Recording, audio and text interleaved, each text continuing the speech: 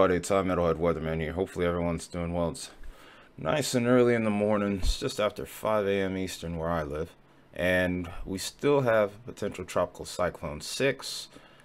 We have winds at 50 miles an hour now, so once this circulation gets organized, this will undoubtedly become tropical storm Francine. This is slated to become a hurricane later this week, and maybe could become a mid-grade hurricane as well.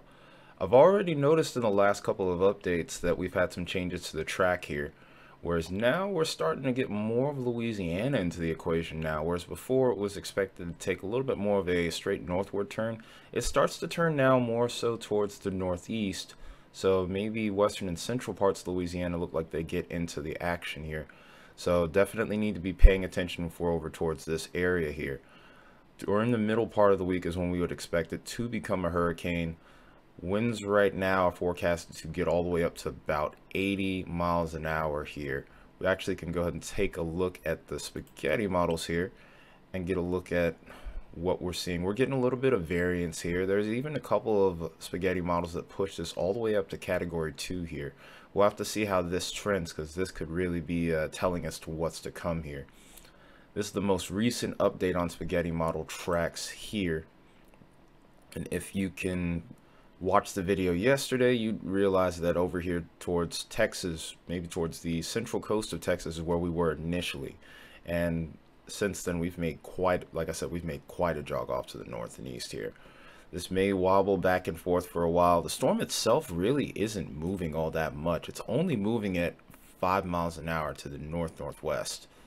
So with that in mind here, there's still plenty of time for this thing to strengthen, still plenty of time for this thing to wobble to the west, to the east, up to the north. We could be dealing with just about anything here at this point. Now, one other thing to make note of here is, in comparison to the last model run, there's even a couple models that were kind of pushing this towards Cat 3. We'll have to see if that trend ends up continuing, but in this latest run here, they're not quite as dramatic in regards to the strengthening of this storm here. So if there's any positive to have out of that, this is it right here, is that right now we're not seeing the realm of category 3 within the realm of possibility here. It doesn't mean that we still can't be on our guard, and of course, as we know, the Gulf of Mexico is very warm. If you saw it in the last tropical outlook or within the short that I did yesterday, you already know we have 80 to 90 plus degree temperatures over here towards the entire Gulf of Mexico. So very concerned about this jog to the east here still. So we'll have to see what happens with that. As far as the environment itself, very prime for tropical development here. There is still some wind shear that this thing will battle for at least the next couple of days here. But as time goes on, this is only going to get this is actually going to get a little bit better in regards to wind shear right before landfall. We'll probably anticipate said landfall by maybe Thursday morning. I'm going to do my best to try to cover this live. The timing of the landfall is going to be really important in regards to that, because most likely I'll end up being at work. But if we can, we're going to try to cover it live. In any case, though, Gulf of Mexico after this point still looks like it's pretty favorable and hospitable for additional tropical development in the Caribbean as well. So eyes front, it's peak hurricane season. September is finally starting to show it. That being said, we're going to go over to the relative humidities in the mid-levels. Is important to tropical development as well. We're looking pretty good. There might be a little bit of dry air that tries to sneak in from the east side of this system. I don't think it's going to be impactful enough to really slow it down. I think the wind shear would be the biggest inhibiting factor here. But again, with the waters as warm as they are over the Gulf, it's pretty much going to be the wild card in all of this. We could easily end up getting a category 3 storm while the models aren't showing it right now. So like I said, really the best thing to do is to stay tuned and keep an eye on the trends here. So with us now having an established tropical cyclone here, we can actually take a look at a couple of the hurricane models here. And you can, like I said before, we can expect this thing to strengthen pretty notably over the next couple of days here. And of course, like I said before, I would expect a landfall probably on Thursday morning. Peak strength probably will be Wednesday night. We'll probably end up going live then.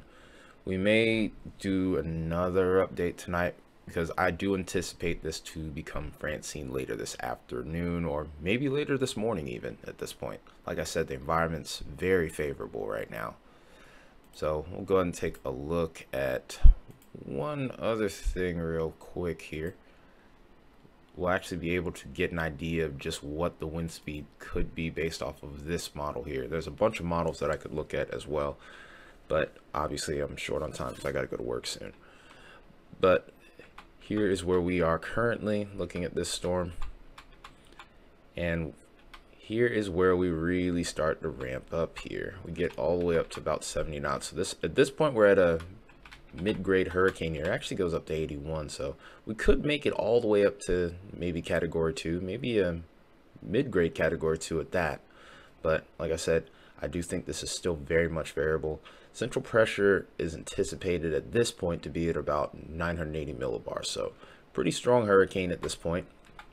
Of course, as we get closer to land, we start to get that little bit of interaction here. This storm eventually does start to weaken, and of course after that point we have to watch Louisiana and Mississippi for maybe tropical tornadoes, heavy downpours, and go on from that point. This eventually heads up, of course, into the Midwest, and then of course tears itself apart.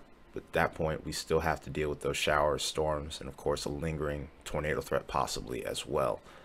So now that we talked about PTC 6, let's go ahead and take a look at the satellite here.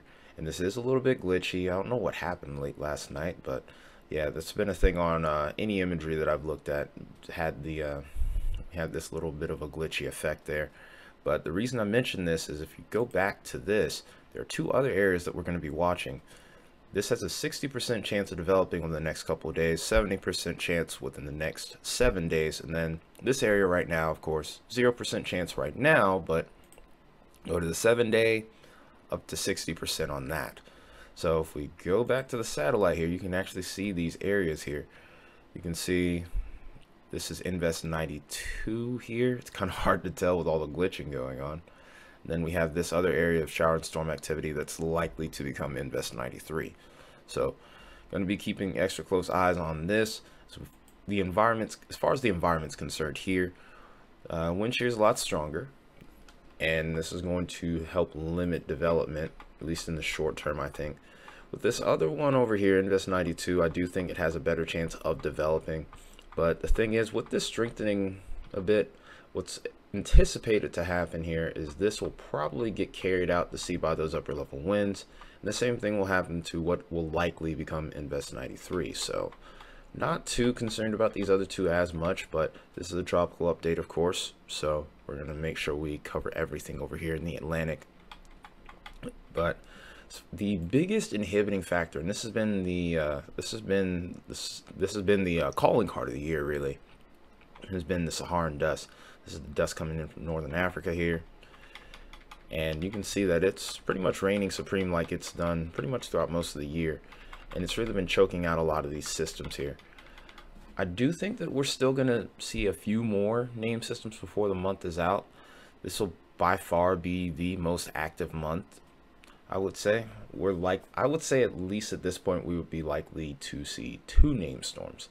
But if nothing else though, we're at least due to see Francine, and unfortunately it looks like a US impact at this point. So this is the time to prepare if you're in Texas, Louisiana, and even parts further inland. Beryl had a pretty significant tornado threat when she made landfall, and it lasted for several days.